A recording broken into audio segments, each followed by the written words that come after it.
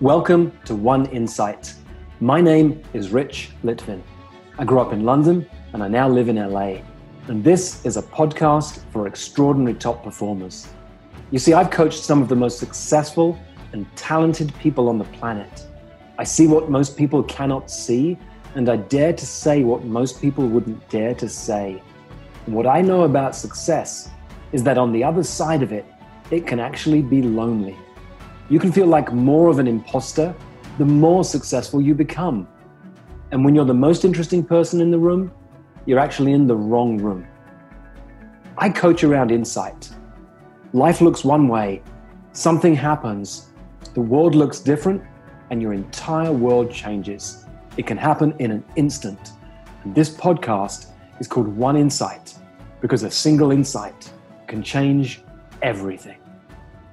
Hello, ladies and gentlemen. Thank you so much for joining us for this year's WBEX 2015 Summit event. Today, we have an incredible session planned for you. This year, for the full summit, we are doing things a little differently in that we want to really focus in on your practical application of the learning from the sessions. We want this to go beyond an interesting session and really help you to implement what you're learning here in your practice. Just like with the pre-summit, we encourage you to post your top learning, your questions, and your comments. But for your learning purposes, not be passive about it, but actually implement your learning with your clients. And so the way that we have set this up for you is through an exclusive private LinkedIn group, and you can find this at wbex.com/fully engaged. That's wbecs.com/fully engaged. So let's go ahead and get today's session started. Rich Litvin is an expert at taking high achievers to the greatest levels of success. He has coached Olympic athletes, presidential candidates, Hollywood film directors, British Special Forces operatives, millionaires, and finance professionals, managing over $100 billion of assets. His clients are by invitation and referral only. Rich leads a community of coaches who are the top 4% in their field. He is co-author of The Prosperous Coach and a member of the Association of Transformational Leaders. He is the founder of the Confident Woman's Salon and the High Achieving Introvert Project. He has lived and worked in 8 countries on 4 continents. Born in England, he still has an adorable British accent, I can attest to this, and spent his time between Los Angeles and London. Rich, thank you so much for being here. I'm going to turn it over to you. Thanks, Kiva. Well, the accent's not so adorable if people are listening from Britain. I'll be sounding just like my colleagues over there. But thanks for the intro. I know you got tongue-tied over it, and me too. When I think back to the people I've worked with over the last few years, sometimes it astounds me. The way I describe what I do these days, I say if you're the kind of person who needs a coach, then I'm not for you. Because my clients are the kind of people who don't need a coach. They are extremely high performers. They're doing extraordinary things in their world. I've worked with presidential candidates, I've worked with Olympic athletes, and anything in between. And it's really fun for me to sit down with somebody from this place of not only coming from on the inside over here that I think they don't need help, but from knowing they don't need help. I think too often coaching is seen as remedial. It's like you show up when you have a problem. And even my clients, I have to almost train them out of it. They'll show up and say, you know what, I'm good today. I haven't got a problem. I haven't got anything to talk about. Which always makes me smile because I'll say, that's great. We don't have to talk about a problem. We don't have to talk about a challenge. Let's see what else is going on in your life. Let's just have a conversation. Because from that place, it's surprising what can actually be created. So let me give some context for today. We're calling the session Provocative Questions for High Performers. And in the background, I'll run some slides. There's some images from the book I wrote for coaches. There's some quotes from the book. They'll just run through in the background. And the context I have for today is that everything you've done that's made you as successful as you are today is actually holding you back from your next level of success. everything you've done that's created the success you have today is holding you back from your next level of success. I'll give you a couple of examples of this, stories that are close to me right now. I read an interview recently with Reid Hoffman.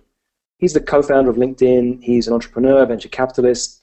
He's got a net worth of $4.7 billion. And the interviewer in the New York Times, at the end of the interview, she noted that he said, "I'm functioning at 60% capacity." But she didn't understand what it means to be a high performer. You see, she wrote, even the hyperkinetic Mr. Hoffman conceded that he could use a break, at least a small one. But that was not what he was saying. He's one of the most high-performing people on the planet, and he feels on the inside he's only performing and only functioning at 60% capacity. He wasn't craving a break. This was a clue to one of the secret thoughts deep down inside many high achievers. Because as a high achiever, your life and your achievements can appear brilliant to most people, do appear brilliant to most people in your world. And yet you have a sensation that deep down, so much more is possible. So check in for yourself right now, or think about your clients. How true is that for you? That people around you are astounded at what you create, but on the inside, it doesn't feel that difficult. It can often feel kind of easy. Gay Hendricks, in his book, The Big Leap, talks about the zone of genius. And the problem when we work in our zone of genius is we're doing what feels so natural and so easy to us. We love it, that we feel a bit of a fraud. We have this sensation that it doesn't matter how much acknowledgement we get from people. On the inside, we know that so much more is possible. One of my clients is a professor at an Ivy League school. All sorts of admiration from her peers, but despite that, what she told me is, I could do this with my eyes closed. I want something more. Another client is a woman with a multi-million-dollar business. She's respected by everyone in her field, and she used exactly the same words. I could do this with my eyes closed. I want something more. And then she went on. I'm not lonely, but I'm very alone. There's no one else I dare share this with but you. It's one of the gifts you can give extraordinary high performers to create enough safety for a place where they can actually speak their truth. The challenge of being a high performer is you can be surrounded by people whose only mission is to say yes to you, whose only mission is to make you feel good or to say what they think you need to hear. And to be the kind of coach who creates enough safety that your clients can say what's truly going on for them. To be the kind of coach who's willing to hide nothing and hold nothing back is a very unique position for extraordinary high performers. So I was working once with a hedge fund manager. He had a multi-million-dollar net worth and a network of friends who were world leaders. Yeah, none of that mattered to him. He had a secret fear that he shared with me, and he'd never shared it with another living soul. He literally would hang out with presidents. He went to Ivy League school. Deep down inside him, he felt like he didn't fit in. You see, what drove him and what also held him back at the same time was the shame that he felt that he grew up in a poor immigrant family. It was what drove him to higher and higher levels of success and what held him back at the same time. You see, we can never have enough of what we don't really need. We can never have enough of what we don't really need. And often, well, look, we're entrepreneurs, right? We're coaches, right? We wouldn't do this, get up every day and show up from a place of who can I serve if deep down inside something wasn't driving us. Another client I worked with was the person Kiva mentioned earlier. He was a British Special Forces operative. He'd done things that chilled me, that would scare most people. He knew how to experience deep fear. Even in those moments of deep fear, he could still perform at an extraordinary level. Situations in places that would terrify most people. But by the time I was working with him, he was now a businessman. And here he was frozen, because he was finally at the limits of his ability in a completely different field. If you're a high achiever, if your clients are high achievers, the challenges you face are wrapped up in your gifts. You face what to most people would seem like high-quality problems. And most people around you would dream of having your challenges. But for you, they're simply life. Now, today, I'm going to dive in. I'm actually going to coach somebody. I said I didn't want to teach today. Or if I do teach, I teach by coaching. And so I want to bring on Kirsty Hanley. Kirsty's from the UK too, although I live in LA these days. Kirsty still lives in the UK. She lives in London. I'll ask Kirsty to tell you a bit more about who she is professionally. I want to tell you who Kirsty is for me. Kirsty is an extraordinary high performer. She's a risk taker. She's willing to do things differently, to lean into her edge again and again and again. She's a mother. And I'm a dad these days to a 1-year-old and a 3-year-old, so I know from the other side what it takes to be a mother, but also to be a mother who's out there in the world creating and performing and building a business and being an entrepreneur and being a coach. And for me, Kirsty is a risk taker who's willing to keep challenging herself, to keep playing the game at higher and higher levels. So, Kirsty, that's who you are for me. Hi. Hi there. Thank you for that. Yeah, I mean, you're somebody extraordinary, somebody I admire, and I'm honored to be able to play with you today and dive in deep.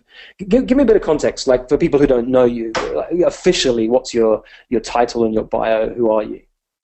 So I'm Kirsty Hanley, and I'm a cognitive hypnotherapist and a coach, and I work from London. I have a clinic in Harley Street in London, and over the past while, I've been moving much more and more into the coaching world, letting go a little bit of the therapy world. And let me get some context for this for myself. If I'm right, cognitive hypnotherapy, that world of therapy is a bit like the world of coaches. It's very overcrowded. Many people are struggling. There's many people in that world. It's not easy to be successful in that particular world, just same as in coaching. Yeah, absolutely right. Absolutely right. I think in my on the floor of my building, there's, I think, 25 cognitive hypnotherapists. We're quite different to regular hypnotherapists. And so, yeah, within just a very, very short geographical space, there's a lot of us. And wow. Yeah. So I live in LA. I always think you throw a stone out the window, you hit half a dozen coaches. Yes. So in Harley Street, which is the place for medical professionals, it's the cream of the crop are there in the UK. Just in your building alone, 25 people with the exact same official title as you have. Yeah. Yeah. So how did you become successful in that world? Because by the time I met you, you were already playing at a high level. Yeah, well, so I attended a school called the Quest Institute, which has a really high quality of training, and so I came out, I think, already probably with an advantage over many people out there, and I guess, you know, we've had this conversation before, haven't we, about how I created the business, and to me, I kind of don't know, because I just really love what I do, and I really made it happen because of that. So I talked to everybody about what I was doing, and I was really passionate about the level of change that people could experience through working with me.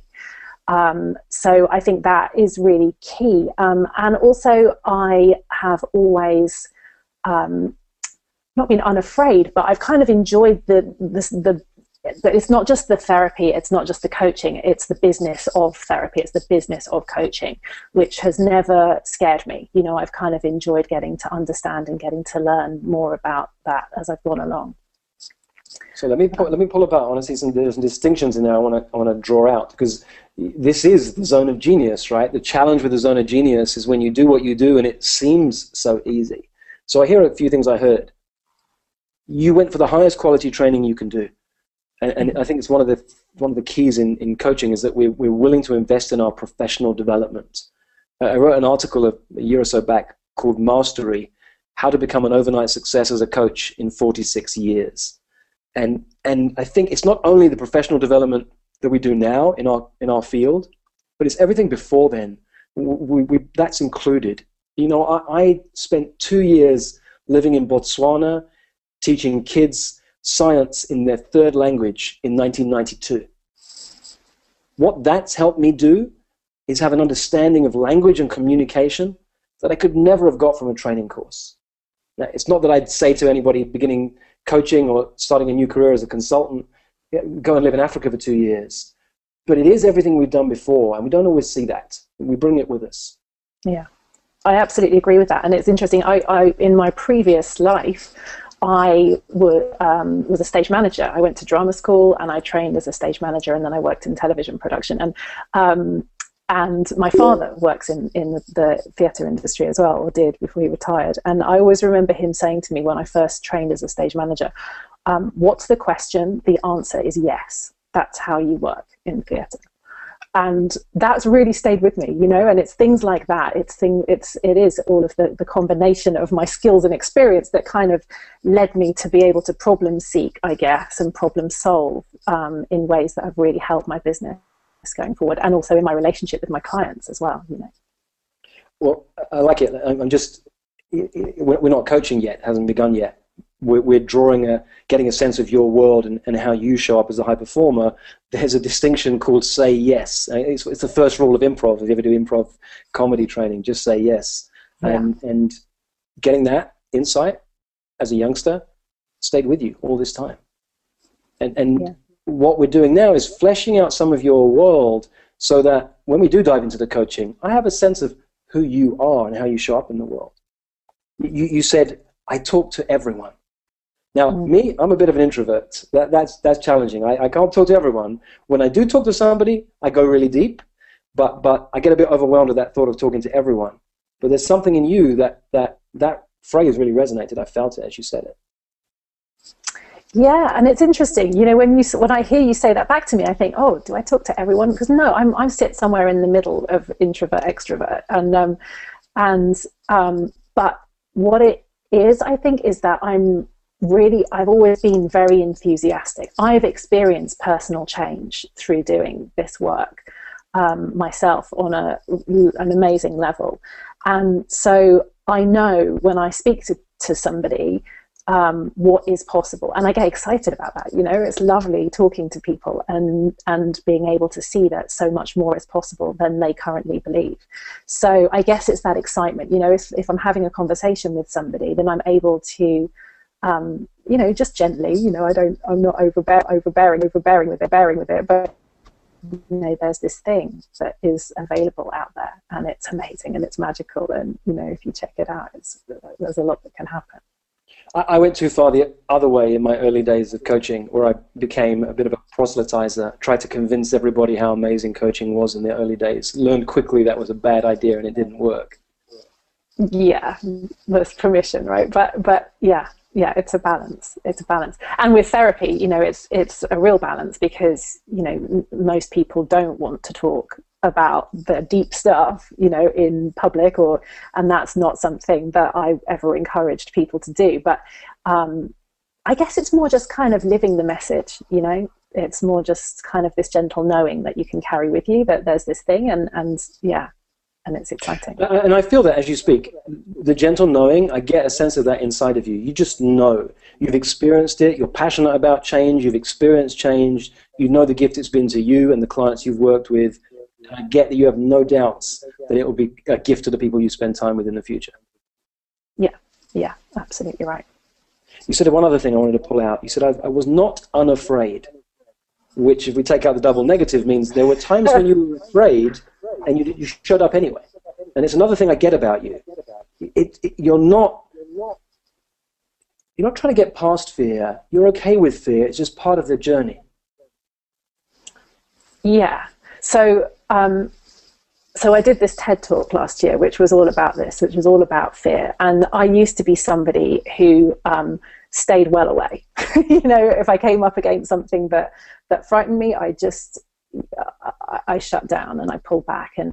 And my journey has really been about how there are always fears, there's always limiting beliefs, and actually we can use those as a sort of signal to move towards rather than stay away. And that for me is something that has been growing over the years and is kind of the most exciting piece in the jigsaw, really. That, yeah, the things that maybe once would have held me back now become the reason for doing them. Isn't it interesting? We took our 3-year-old to swim class this week, and on Monday he was really freaked out, very scared. It was very challenging for us to know that it's going to be valuable for him. By Tuesday, he's a bit more relaxed. Yesterday, he was jumping in the pool. He asked to jump off the big rock. And I was talking to him. He's only 3, but I was saying to him, just notice that the things that we're scared of, often it's because we secretly want them. And when we do the things that we're scared of, we feel so amazing afterwards. And he got it because he's feeling amazing. He can't wait to go to swim class this afternoon. Yeah, I love that. That's absolutely wonderful. And it can be, you know, the first time that feels like it's going to be the most scary thing in the world, and you do it and you don't die, and then you can kind of do it again, you know, and just test the water and see. And then before you know it, you're swimming and splashing around. I love that metaphor. That's great. So here's where we are, getting a sense of Kirsty as a high performer. The world of cognitive hypnotherapy, you quickly rise up to be a real high performer in that world. Just last year, you gave a TED talk. Then you became a coach. We began to know each other. You dived into this world of coaching. You perform at a high level with your clients. You've just signed an extraordinary client you've begun working with, who I know is really energizing you. Yeah, lots has changed in the past year, really, I guess, you know. Partly through circumstances. So I had some personal stuff that went on, with my marriage broke up, and I was kind of forced into a different way of working in the world and seeing things differently. And I used it as an opportunity, which has been amazing. And yeah, I've been really exploring. Well, I've over a period of time now been exploring coaching much more, and over the past year really kind of been moving my business towards taking on coaching clients a lot more, and it's a really exciting way of working. I really enjoy it. I love the journey that you can go on with someone through their stuff, you know. It's like whatever comes up, I have these amazing tools that we can work on. You know, I can sort of dip into the therapeutic stuff if I need to. And I love sort of guiding people towards the creation, you know, towards what they can create for themselves, and the exciting sort of things that can bring. I hear another distinction in the middle of what you're saying. You use adversity as opportunity. Mm. Yeah, that is a very strong belief of mine, that you find the power of who you can be through your adversity. So to really embrace those experiences, and it can be hard, you know, doesn't always come naturally to do that, and it's something that more and more I'm sort of training myself to do, to kind of pull back from things that may seem to be really difficult. But a client of mine actually said this week, and she really found this distinction for herself, that you know, whatever your set of circumstances, there's always somebody that's excelled in those circumstances rather than being held back by them. She used the example of J.K. Rowling, you know, who is a single parent, and, you know, under extreme adversity produced a set of novels that I'm sure will never ever be forgotten. So yeah, there's always a way through and a way forward, and because of the hard stuff, amazing things can happen, not necessarily in spite of them. Nice catch. And so as I'm just getting a sense of your world now and how you create your world, and then just to kind of bring it fully up to date, you've gone from this model in the therapeutic world where you're charged by the hour. You usually do 50-minute hours. There's pretty much a cap on how much you can charge. And you've moved into a world of coaching where now you charge $100,000 for a year of coaching, right? Yeah. And like I said, it's a lovely way of working, because it stops it being this like unsupported model and takes it right through to a really supported relationship that can be created. And you know, when people work with me, their lives change beyond recognition. You know, it's amazing if my clients show up, which I choose to work with people who fall into that bracket. Then yeah, incredible things happen, and it's been a really great way to take my practice. I've really enjoyed steering it so that I can create those relationships with my clients. It's funny, on the background I have the slides running, and they were put together at random, just some quotes from the book, The Prosperous Coach. The one that just showed up says, your clients are paying for their dreams, and their dreams are priceless. And it's one of the things, yeah, it's one of the things I notice. People say, well, how can you charge $100,000? Why would somebody pay that? Because they're not paying for coaching, and they're not even paying for you. Now, something underneath that has to be, you know, it has to be great coaching that you do. And there has to be something powerful about how you show up. It's not just asking for any number, but assuming that you've done the work, that you are powerful as a coach, and how you show up in your own world is extraordinary. Then they're not paying for any of those things. Your job is to dive down and uncover their secret dream, the dream they've often never said to a living soul, another living soul. When you bring that out, then that's what they choose to invest in. And if they get a sense that having conversations with you brings that closer, it's a no-brainer. And the numbers are relevant. That's been my experience. Yeah, I completely agree with that. And the thing for me that makes that so real is that when I look at my own personal transformation, and if I really sit and kind of really acknowledge the journey that I have personally come on, you know, if I think about, you know, if I were to put a figure on that, you know, which is impossible, obviously, but, you know, if I were to try and put a figure of appreciation on that, let's say, you know, it goes absolutely stratospheric. There's almost not a number that can cover it. And so, yeah, I mean, I love that people can have access to their dreams, and I love that I have the tools to be able to guide them towards that, and to be able to let go of all of the stuff that maybe held them back from achieving those things. It's powerful. Cool, which brings us nicely to the word dreams, and let's dive into some of yours. I'm going to give a bit of context just to what we've just done. I know you. You've been in my world for a while. I've coached you. You're in my community of the 4PC, the 4% Club, which is a group of 40 of the top 4% of coaches out there. And so we know each other. But still, just a space to dive in and have a conversation allows us both to relax, allows me to get more of a sense of your world. So I have some context about where we might be going next. And now, if you're up for it, are you ready to play? Yeah, let's go. So if this conversation we're about to have, Kirsty, turned out to be a life-changing conversation, and the people who know me are ready for that question, but what I hear most often is that I knew you were going to ask that question, but somehow I can never quite prepare for it the same way as when it shows up. But if you and I were going to have a conversation right now, and it turned out to be life-changing, and you called me in a year's time and said, actually, you weren't kidding, Rich. Like, you've asked me that before, but this time, it was even more impactful than it's ever been. Because in the year that's gone, this is what I've created. This is how I've shown up. This is what's changed. What would you be telling me on that phone call, Kirsty? Ooh, I do hate this question.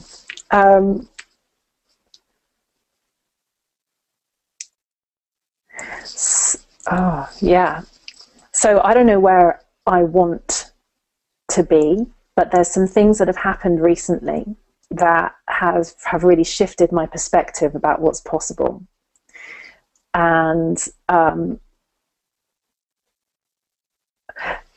you know, every time I'm coached, and every time I kind of do this big, kind of dive into the big dream things, the crazy thing is that they do happen, and way quicker than you ever can imagine, you know. And so well, can I give you quicker than I can imagine, Kirsty, because I yeah, okay, you got me there, touche. So can I tell you what has happened over the past week? And and just to give you some context. Yeah, absolutely. Aren't directly answering your question, but so a while ago, in fact, I remember it was at the beginning of the year.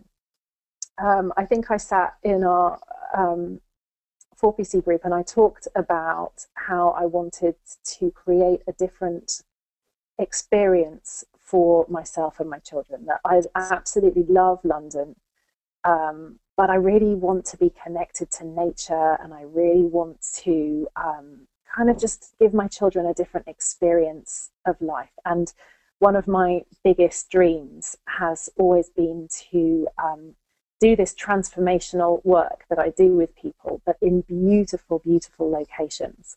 So that amazing thing that people have when they go on holiday, and you kind of get out of your life and you dream differently because you're on holiday and you're out of your life, and it's amazing. And then what people do generally is they go back into their life exactly as they were before, right? But my dream has always been to take people in those amazing spaces, in those amazing locations, and to really do some deep transformational work, so that when they go back, they take so much more change with them.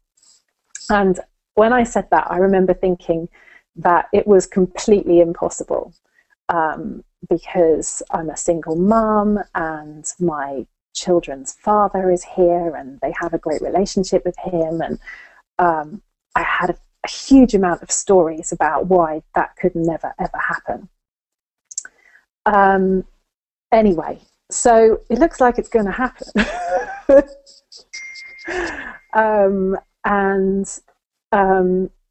So it looks like I'm being able to arrange to go and live in Bali for 6 months from the start of next year, and I'm really excited about that. It looks like some of that dream is kind of coming to fruition, and I'm taking it really gently and really slowly, and I don't want to make big leaps, but 6 months is good for me. That seems way more than I could have hoped for before. So here's what I heard. Let me catch what I heard. Yeah. You had a dream.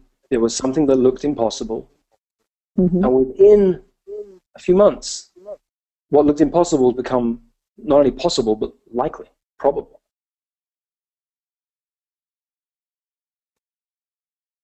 Absolutely. It's it's the big dream thing, right? We think it's impossible if we really dream big enough, and it happens. There's the news flash to everyone out there, but it's really hard to dream big enough so that you get an impossible dream. But so let me just capture that. I want to reflect those words back to you for a second. It's really hard to dream big enough that you have an impossible dream. Like even impossible dreams become possible. And for you, that happens on a regular basis, right? Yeah, it does. I remember, in all kinds of ways. Yeah. But I think it happens for everyone if they let it. I don't. Stay with you for a second. You're not here to be a coach right now. Stay with you in your world, because as much as we can see it for other people, right, we can help other people with this. But then we come into our own world, right? And we have our own challenges. Yeah. So let me bring you back to my question. Or there was another piece you wanted to say first. Yeah, I was just going to say, here's the thing, right? So that felt so impossible and so blocked. And I mean, I'm still not there. I still have to get permission from my children's school. We'll see what happens. But for a long time, it felt like that was completely impossible. Then all of a sudden, it just opened up. It was like a switch just flicked, and oh, look, here we are. I'm creating this. And then I kind of went into a really strange headspace with it. I started to feel, he would talk about the fear, I started to feel fear. And I wasn't quite sure why, because I'm so excited about this. There is nothing, I mean, there are lots of things that if I really dive into them, like seem fearful, like going by myself with 2 children to a country that I've never been to before, but that doesn't really bother me. That's not really the thing. What the fear was about was something that you spoke about earlier, and as you said it earlier, it really resonated with me, about forging the way, like being the first one to go out and do that, doing the thing that to everybody else looks difficult, but then they don't do it. So being the first one again to do the thing, and kind of being a bit of a loner with it, or at least that's what it potentially feels like it might become.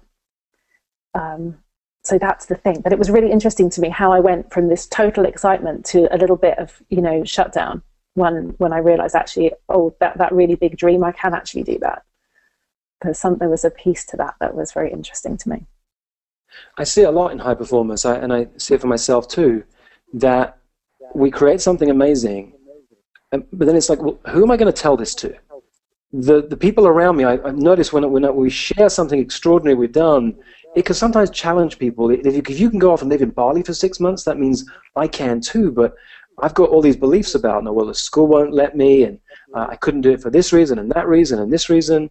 And so if you do it, my mind is challenged. I'd rather say, well, that's because there's something unusual about you, or you're just lucky, or do you realize how dangerous that is? And they'll give you all the reasons why you shouldn't do it. And it is quite hard to tread out on that path. It's like my client said, I'm not lonely, but I feel very alone. Mm. Yeah. It was when you said that really resonated with me,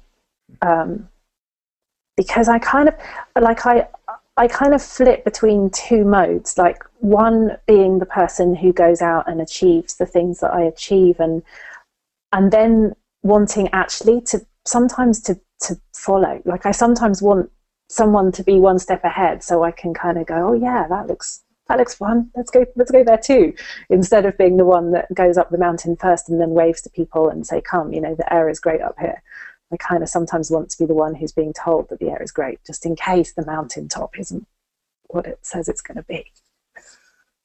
It's sometimes nice to feel held. It's sometimes nice to feel supported. Yeah. And so part two of that, so in answer to your question, it's like in 3 years' time, looking back at this conversation, I would like to be able to see a really clear path through to continuing the adventure and growing my coaching business.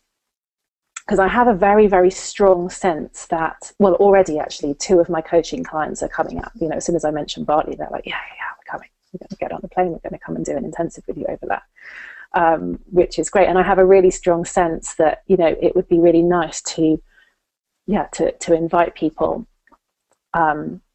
into that space to do some work there. But how I navigate that with my children and going forward, it almost feels like at this stage, I'm hoping to fly out there in December, and I don't really want to think about January the 1st, because it just is kind of too much, and I'd love some help navigating through that.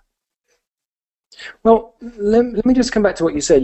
You want a clear path to continuing the adventure and building your coaching business. My experience with adventures is they're called adventures because there isn't a clear path. Yeah, you might be right with that. And so let me take you back to my question, which is in a year or a couple of years' time, you call me. I didn't say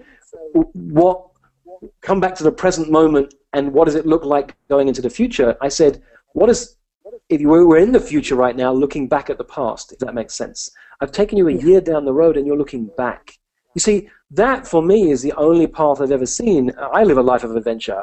It's the life I've always lived. I've traveled, lived in lots of different countries, and had lots of experiences that have been adventures.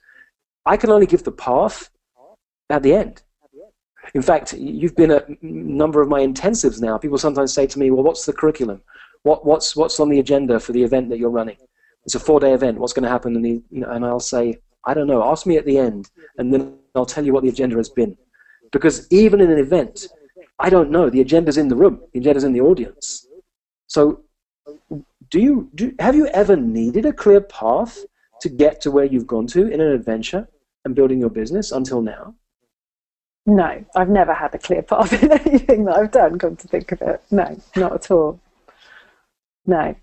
I suppose, so the headspace that I got into was all about but if I don't have a clear path, then there could be all kinds of things that, you know, like I sort of felt like it's okay for the little things like creating a really successful business, but yeah, when it comes to taking my children to a different, when the big stuff comes, that's when I need a clear path. Yeah, that's kind of interesting, but of course I don't. Yeah, isn't it interesting? There are some areas where we can see that there's space, but there are some areas like, well, no, but this is my kids. No, you don't understand. This one's different. Yeah, I love those ones, because those ones are the ones that make me feel the most blind. Like, you know, like I can, yeah, you know, those that you get into a fixed mindset. Like in most areas of my life, I'm pretty good at seeing my stuff, you know. I'm really good at, like, even if I'm in it, I still know that I'm in it. And then there's the ones that I just don't know, and that's really great. And that's why, you know, that's why it's important as a coach to have a coach, or as a therapist to have a therapist, because yeah, to have your ass kicked out of the stories regularly is super important for me specifically. If you're listening from the US, she means have your ass kicked. That too. So let's pause. I want to pause for a moment. I'm going to ask Kiva if she's got any questions, either for... Actually, we won't pause. We'll carry on for a minute. But Kiva, if people have got questions either for me or for Kirsty about coaching or being coached, about coaching high performers or being a high performer getting coached, perhaps we can get some of those questions in a couple of minutes. I'll come to you and see what we've got on the questions, and we'll pause. And then Kirsty, we'll carry on for a few minutes, and then Kiva will tell us where we are with questions. Yeah, sure. So if that wasn't what you needed, right?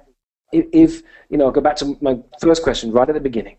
If this was an extraordinary conversation today, a life-changing conversation, and you call me in a year's time and you say, wow, you weren't kidding, Rich, it really was life-changing. Initially I said, well, what I'd want is a clear path to continuing the adventure and building my coaching business, and then you reminded me I've never needed one before, so maybe I didn't need one now. What did you say next? Or what did you create in the year that's just passed that made that coaching session amazing a year ago?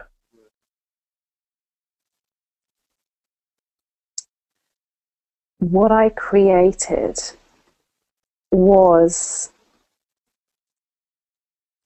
a way to really live how I believe it's possible to live for me. And to work in the way that I really believe it's possible to work, without being held back by what I perceive as other people's expectations of me. Because it turns out a lot of the time their expectations of me are either a perception that I have that's not true, or it's their stuff and I can't do anything about that.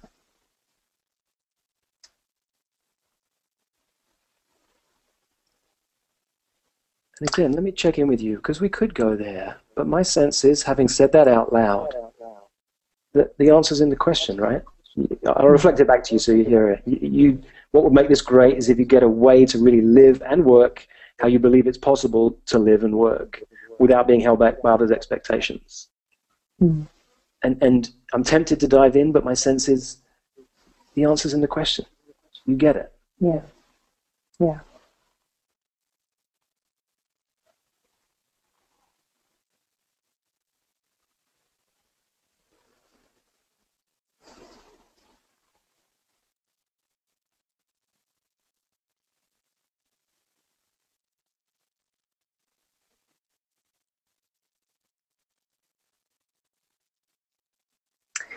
You know, the thing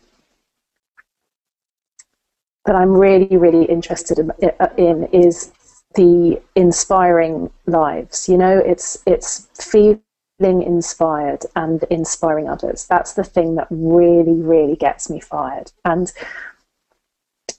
I don't know where we're going with this necessarily, but the piece for me is I want to live not all the time, it's not possible to live all the time, but you know, I want to live in a space of feeling inspired and connecting to others far more deeply than I do in a city environment, which is so much filled with noise, and I don't mean audio noise, but just stuff around.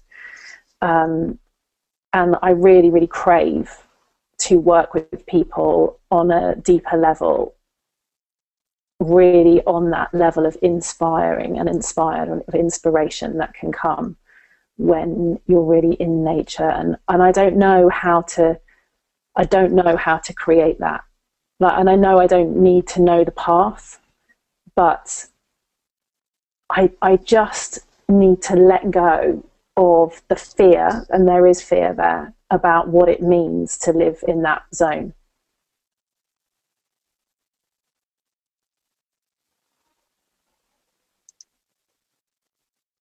Is that true, Kirsty? Do you need to let go of the fear? Oh, no.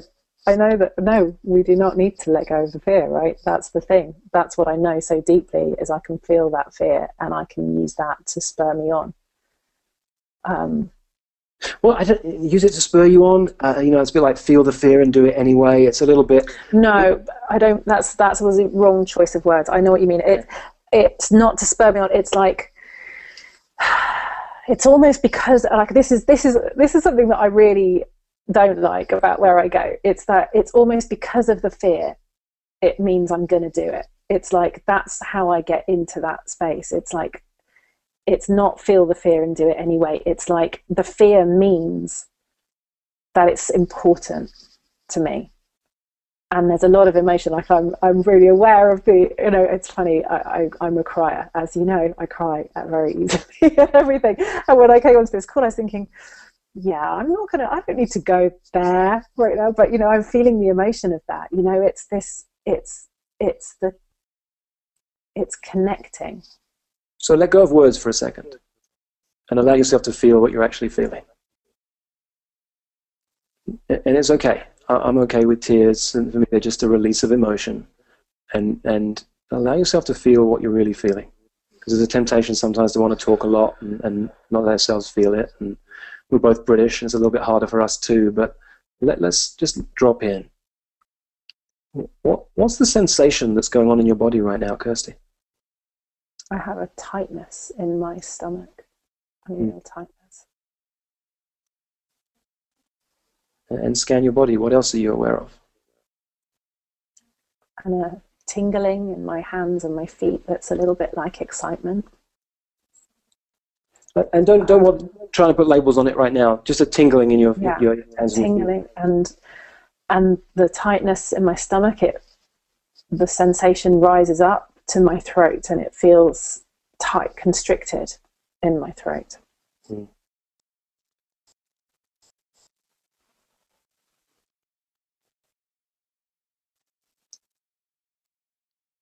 And then there's a hotness behind my eyes. Yeah.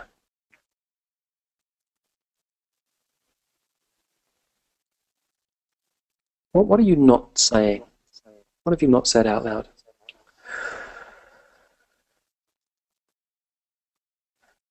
That I feel like doing this for me and for my children is like, there's a need that's like a survival need that's there. It's like, I feel so powerfully that I don't really like working with needs, but it feels like a need. It feels like I want to be somewhere else from where I am. I want to feel connected to nature. I want to slow down. I want my children to connect with their souls. I want them and me to experience the other that is possible. And it's very easy in a city, particularly, I've lived in London my whole life, to feel like that's the only way. And other people will say, yeah, but the culture's great, and and everything's so wonderful about living here. There's so much on offer for them. And it's like, yeah, there is, but that's not where my values lie. And so say more about the survival need. What does that mean? I felt the emotion behind that phrase. It feels like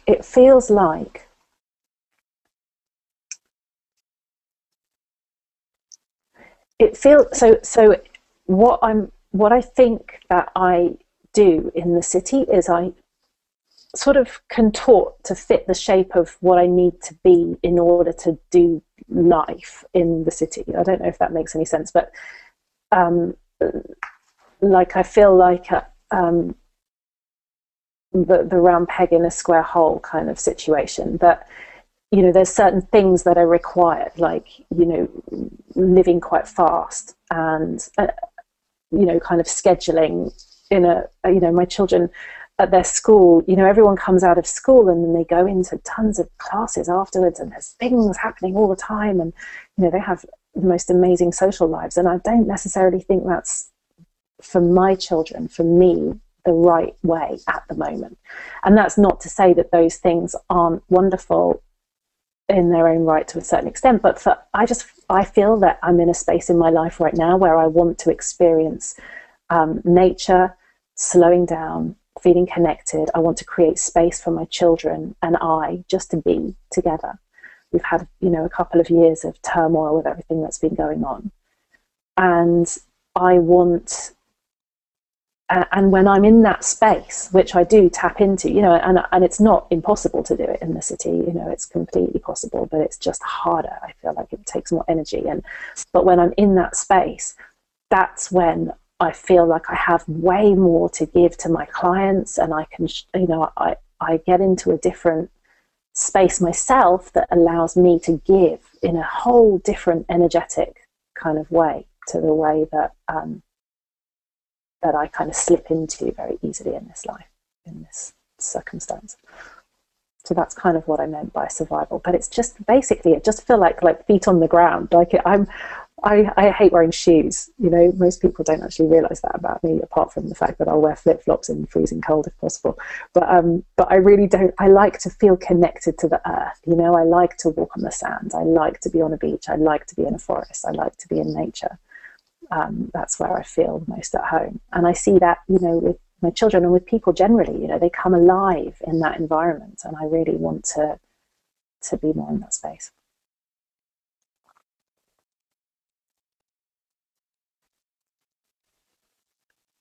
Here's what I want to do. I want to pause for a moment. Sometimes, if we were coaching together without an audience, I'd just create some space. I may even given us a break right now. Sometimes it's what I call a hot seat moment. The art of coaching is knowing when to stop talking, when to take a client off the hot seat. And I want to leave you with that sensation of everything you just brought out into the world. You spoke it out loud, and it means so much to you. And we're going to pause. I'm going to see what questions there are, and let you just sit with what you've just created into the world. And then we'll come back in a few minutes, depending on how many questions there are, and we'll see where we go from there, Kirsty. Mm-hmm. That's great. Okay, cool. Hi, Kiva. Hi. So there are many questions. We could be here for days. I will do my best to find the ones that are the most encompassing. I also want to share with you both, there's just so much gratitude and appreciation for this witnessing. So thank you. Yeah. So this question is from Jill Van Noot. It's actually for either of you. As high performers, do you feel that everyone's big dreams have to be really big? Meaning, what if my big dream is to have a moderate coaching practice with plenty of time for me to explore other passions, time with my husband, traveling, doing Feldenkrais, practicing my art, and enjoying nature? I feel this is enough. But I do wonder, is there a bigger dream? Am I playing small, even though I'm happy and satisfied? What question would you ask this satisfied, smaller dreamer? Ooh, nice. That just helped me relax into my seat. You know, sometimes the challenge of being a high performer is you're driven from a place that isn't healthy.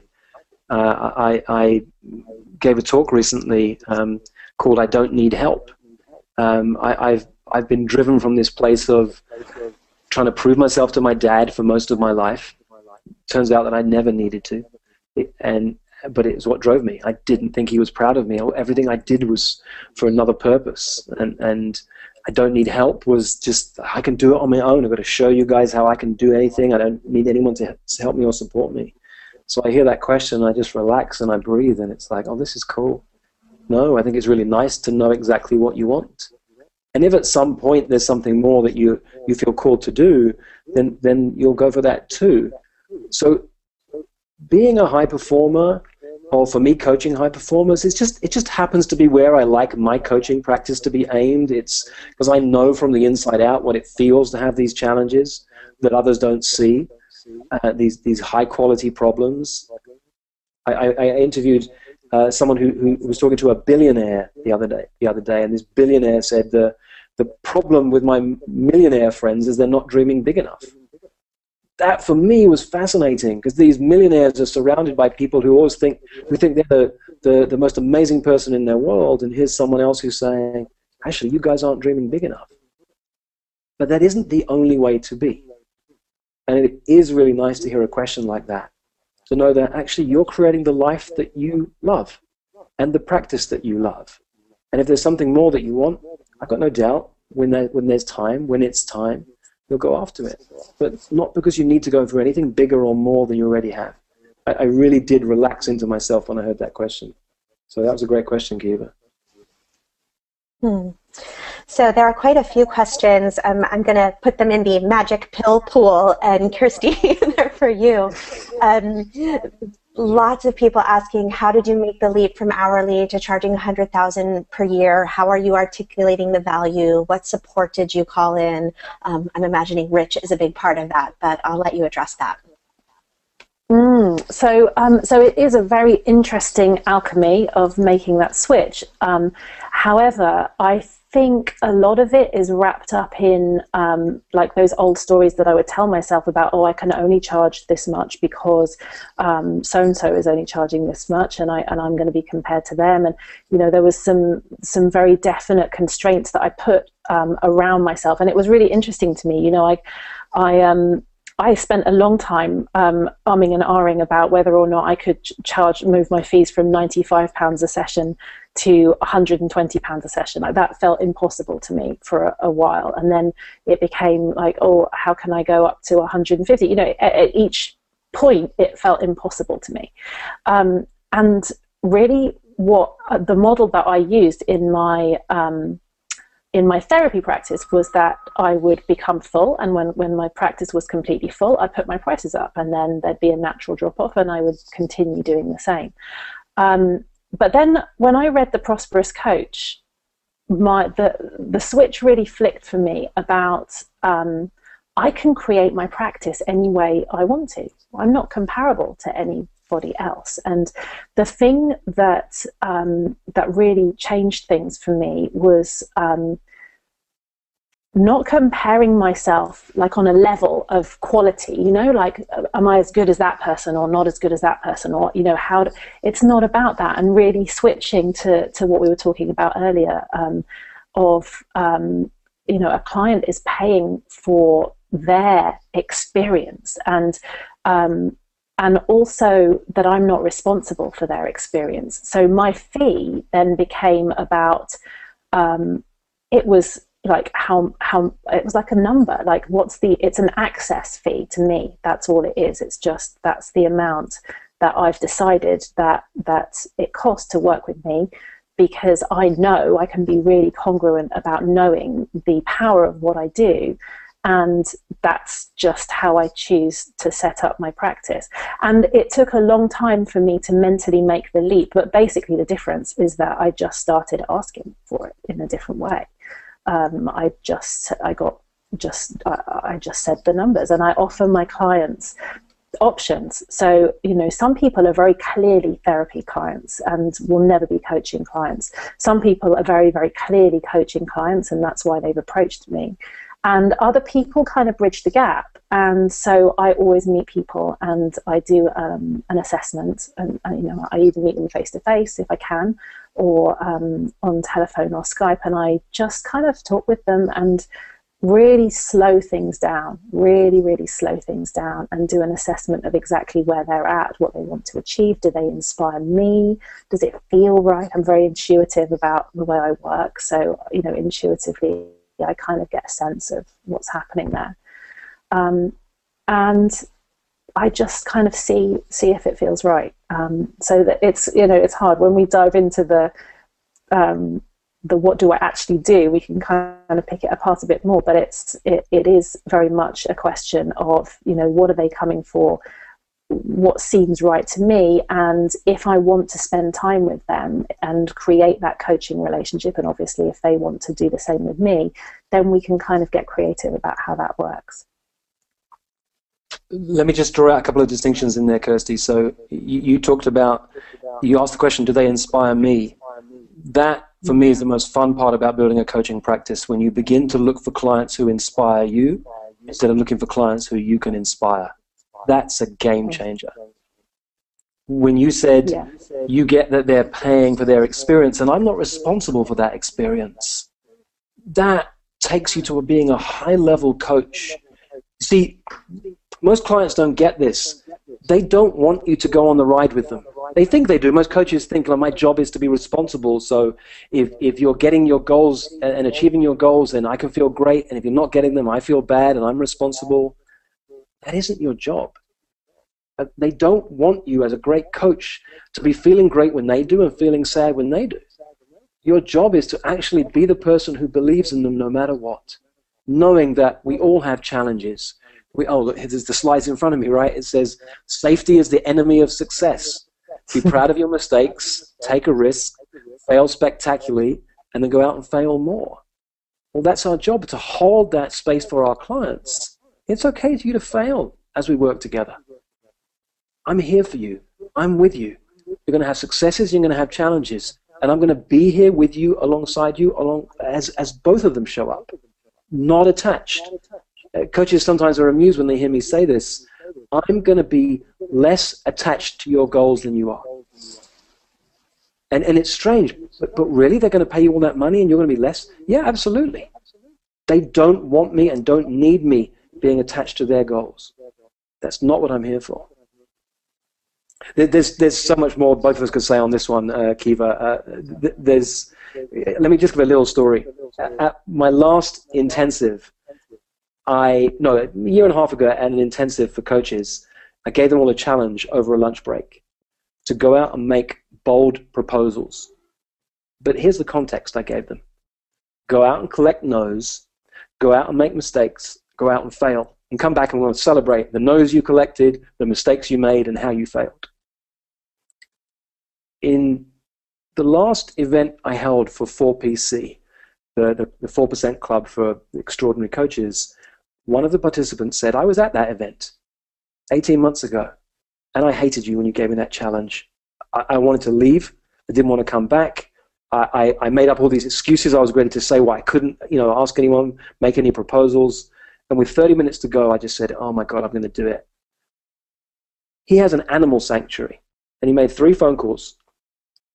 Each of them was to ask for $1 million donation for his animal sanctuary.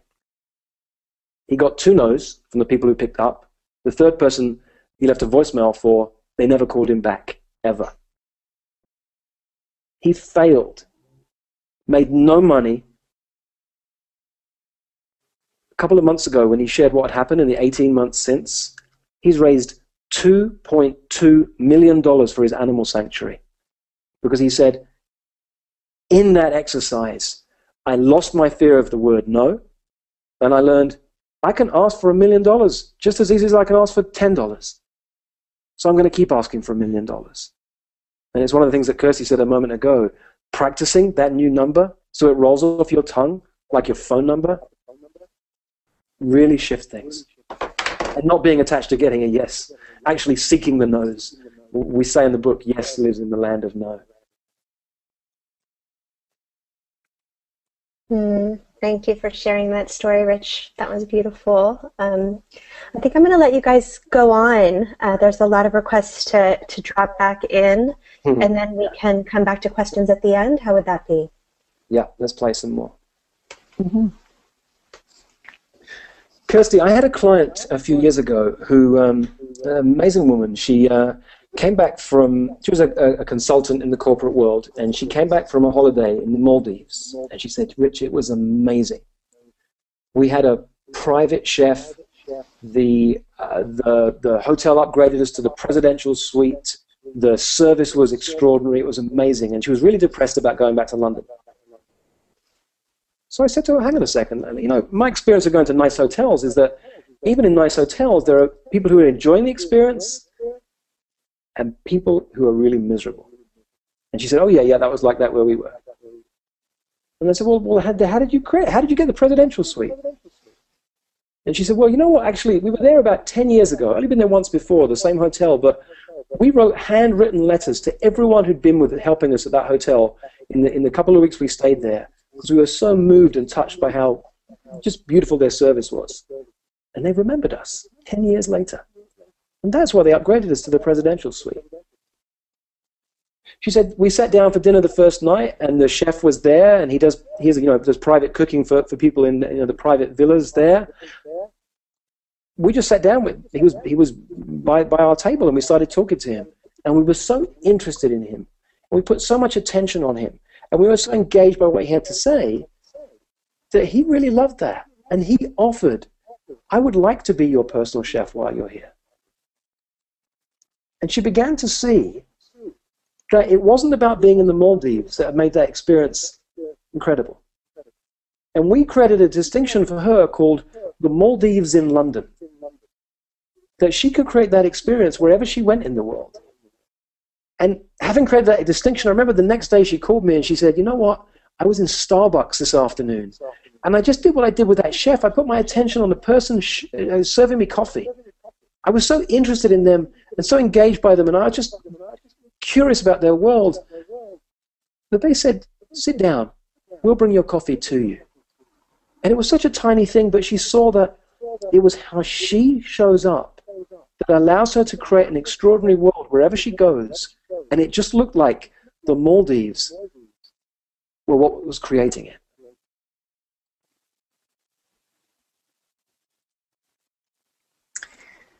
Yeah. Yeah, I love that. And it's funny that you talk about that, because this week something really clicked for me, and I started creating Bali in London. I did exactly that. And I do try hard to actually I don't try hard. It comes naturally to me to kind of operate in a different way, I guess, to a lot of city folk, in that I do try and slow down and notice the things that that a lot of people pass by, and interact with people and connect with people. Like, I will often talk to people on the tube, which is unheard of in London, but I do it because it feels like that's a nice thing to do, and so yeah, I really get that thing of, you take yourself with you wherever you go, right? And that's an important one to remember.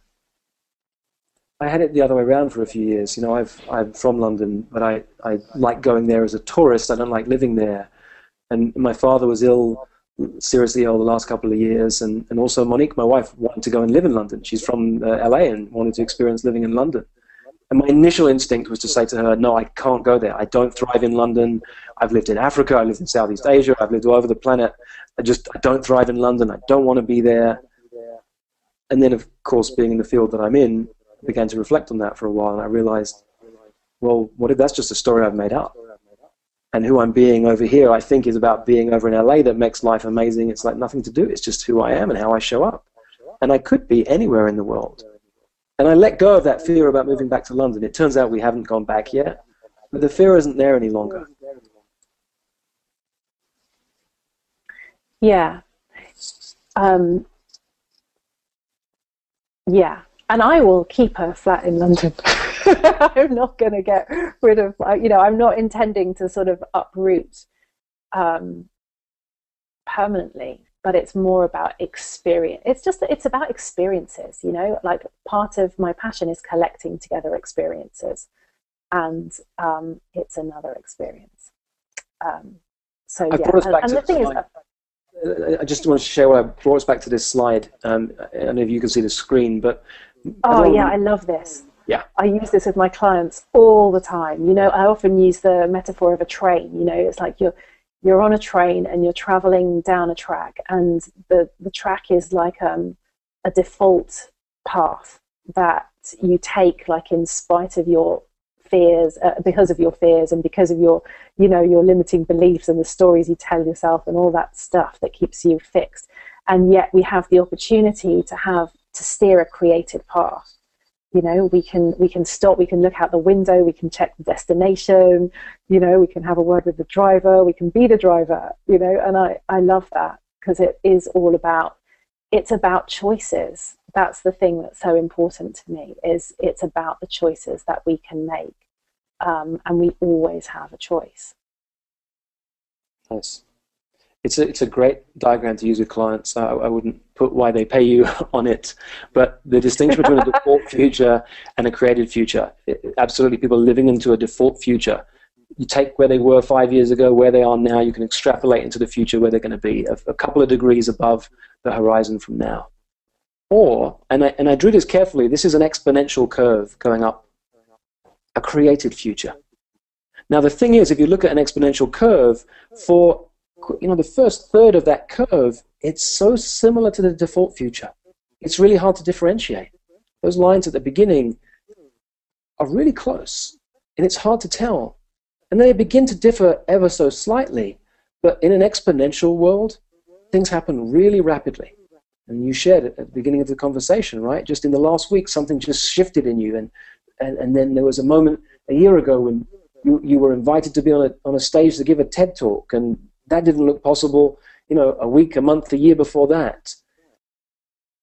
Yeah. Created futures are so powerful. That's all I'm ever doing in a conversation like this, is helping somebody to create their future.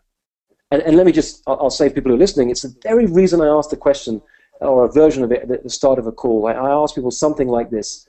If you were to call me in a year's time and say that our conversation a year ago was extraordinary, what would you have created in the last year?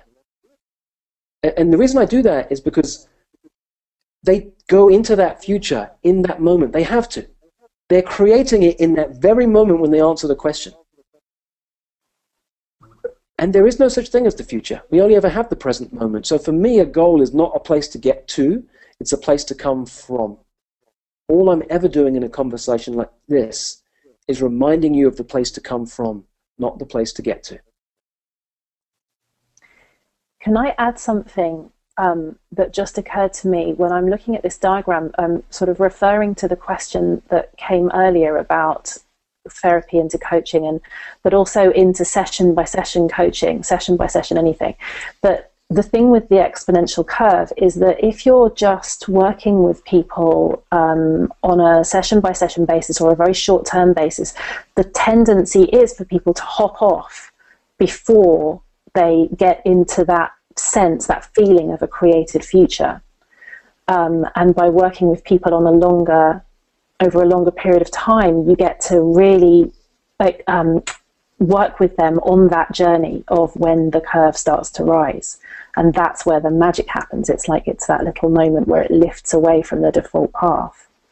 Nice. Great catch. The other challenge, of course, working short term or paying by the hour, is a distinction I call serving versus pleasing. To be a powerful coach, you come from this place of, I'm here to serve you, not to please you. But if you're paying me hourly, and I don't know if you're going to come next week or not until you pay the next week's fee, then I'm going to please you. I'm going to say the things I think you need to hear, think you want to hear, rather than what you need to hear. And that comes back to where we were. Where are we? Oops. Here. Your client has a default future that will occur on his own if his life does not change. When he pays you, he's paying for his life to change. And he's paying you to hide nothing, hold nothing back, challenge him, to be the person he already is. That's the distinction that's important to me, Kirsty. I know who you are. I've known who you are from the moment I met you, and I have this unwavering belief in who you are. It doesn't matter what questions you throw at me, what doubts you bring into the room, I know who you are. Yeah, and that's such a powerful thing to feel as you're being coached, and also as a coach. I always think that that's my superpower. If I have a superpower, it's that I can sit in front of another human being, and I know in every single cell in my body that they can have an incredible experience of life. And when you feel that, which I do when I'm being coached by you, that something shifts really deeply, I think. So where should we go now?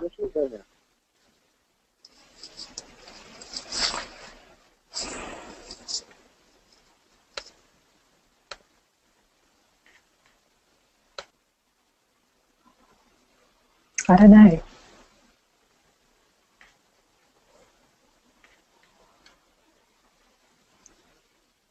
What would make the conversation even more powerful than where it's gone so far?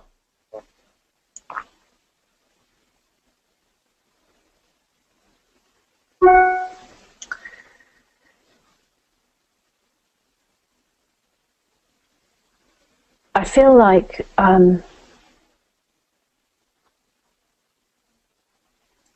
I have the belief and I have the knowledge, and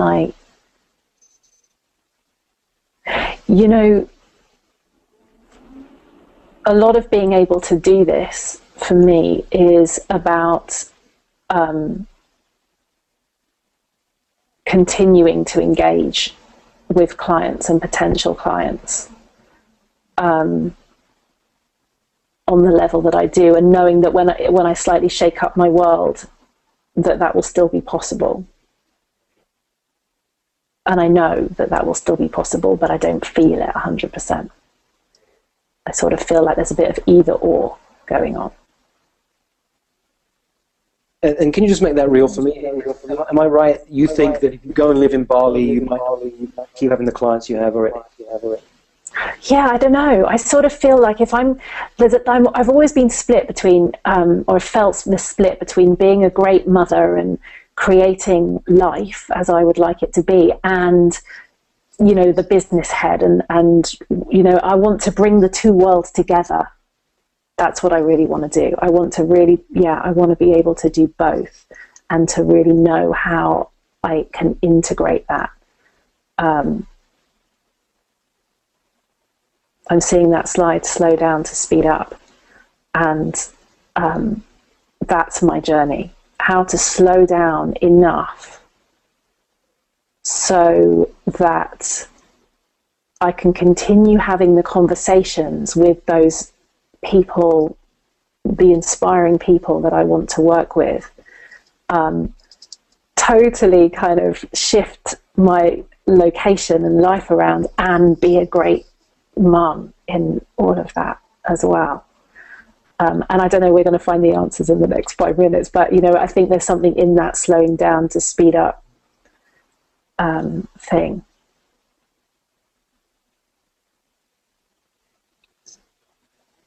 I work with a lot of powerful women, and I work with a lot of powerful women coaches, so you're not alone. And here's the thing. Marcus Buckingham wrote a book called A Strongest Life for Women. And in that book, he said they researched mothers. He used to work for Gallup. They did some research and asked hundreds or thousands of mothers if they thought their kids would want more time with them. And every mother said yes. They asked their kids, the kids of those mothers, if they want more time with their mothers, and none of the kids said they want more time with their mothers. They said they want more quality time. And it's about creating quality experiences with our children. It's not the amount of time that we need to create with them. That's how I found when I slow down around creating time with my family. This week, I'm stopping every day at 3 p.m. because I'm taking Kaleo, my eldest, my 3-year-old, to swim class. I had to wipe a bunch of things off my calendar, and it feels edgy for me to do that. But I have got 3 values in life: fun, freedom, and family. And I'm willing to compromise on my business and on the money I make to make those values be higher. So it's not in my, so you're not alone. I've met women coaches who have coached from inside a closet because it was the only space in their house where they could get silence enough to coach a client on the phone while the kids were in the room next door. I've met women coaches who've coached inside the bathroom to get space in order to coach a client. And the way I see the way that you're creating your world right now is the way I've chosen to create mine, with a few high-performing, high-paying clients, comes for me a lot of freedom, a lot of space. It's not that it's any better. I don't want to put that up as an example that every coach should aim to have high-paying clients. It's not the path for everybody. But it's a path for me to give me the freedom and the space that I want and I choose for my life. And that diagram, Kirsty, slow down to speed up, is so powerful for me. I'm listening to a book, an audiobook right now called Essentialism by Greg McKeown, and he says, less but better. Less but better. And it's such a powerful way to live life. Less clients, less events, less things, less experiences, but every one of them is better.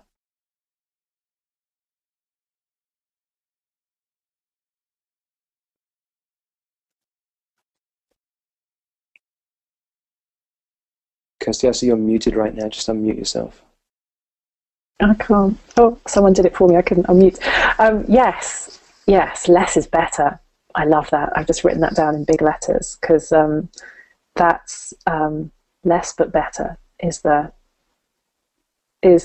way forward, you know, and that's exactly it. And that's what I've been doing over the recent times, is really kind of stripping back, scaling back the things, that the sand, what I call it, you know, the stuff that's not the essentials, the stuff that's not the core, and really kind of getting to the quality, I guess, of what it is.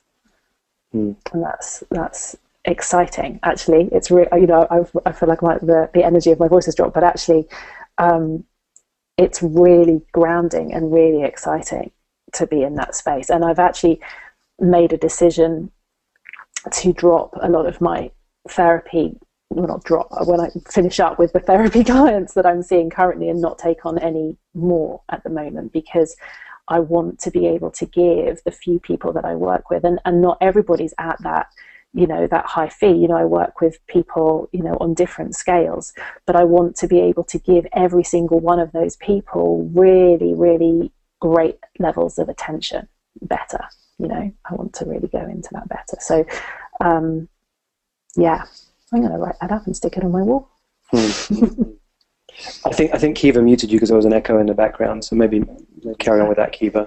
But I'll respond and then we'll see. Yeah, we're getting quite a bit of feedback. Perfect. Kirsty, if you can actually manage it on your end, if when you're not speaking you can mute yourself. I will, absolutely, yeah. Thank you. So again, we threw these slides together at random, just quotes from the book. I didn't know what order they'd be in, but here's the final slide. Life really can be exponential. You are far closer to everything you want than you could ever imagine. Miracles are far closer than you think. That's a way I choose to see life.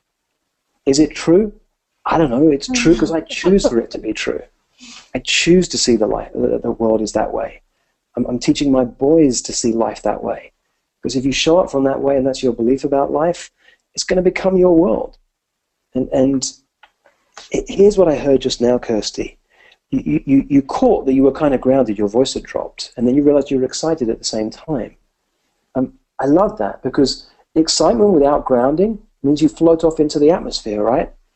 Excitement with grounding, there's this place in the middle where I'm standing right now, and I'm moving my hands, like one hand's moving up and the other hand's moving down. There's this excitement, this energy that's moving between both of my hands, one above the other, the excitement and the grounding. For me, what I say when I'm asked what's coming next in my life, I say I don't know, but I do have a compass. I don't have a map, but I do have a compass. And for me, the compass is a little bit of excitement on this side and a little bit of fear on the other side. Not too much excitement that I get carried away, not too much fear that I get blown out. A little bit of each, because there's this fine line down the center, and that's the path I tread.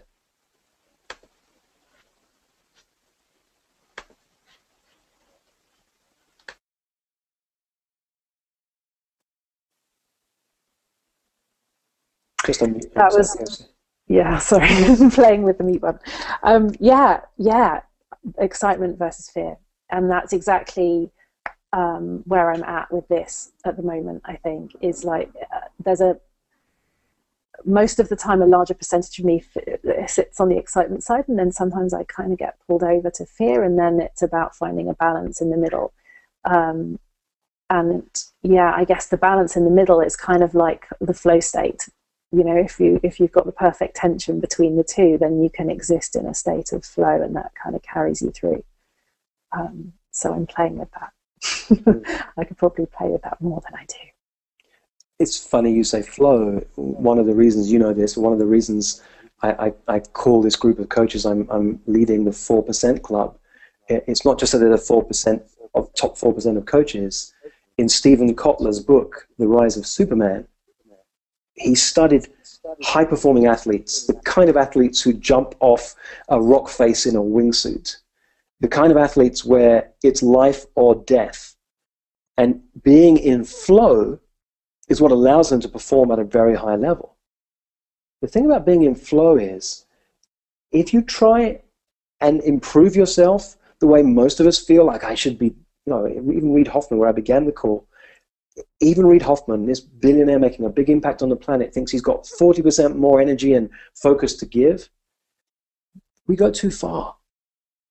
What he discovered in this book is that a 4% shift in the way of doing things, the way of seeing our world, the way of our thinking, a 4% shift is enough as a high performer to change everything.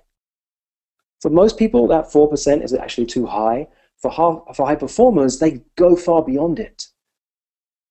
I know in any kind of conversation like this with a high performer, I'm not looking for some big breakthrough. It's the tiniest of moments, a single distinction, one new way of seeing their world, and their entire world shifts. 4%. It's a very tiny shift. And my sense is that you feel it right now, Kirsty, whatever it's been for you. You don't have to put it into words right now. I'm not asking you to articulate it, but my sense is it's a felt shift. It's visceral. Yeah. Yeah, it is.